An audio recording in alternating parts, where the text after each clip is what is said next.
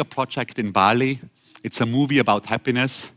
And here we asked some nearby pigs to do the titles for us. They weren't quite slick enough, so we asked the goose to do it again and hoped she would do somehow a more elegant or pretty job. And I think she overdid it, just a bit too ornamental. And my studio is very close to the monkey forest, and the monkeys in that monkey forest looked actually fairly happy. So we asked those guys to do it again. Did a fine job, but had a couple of readability problems.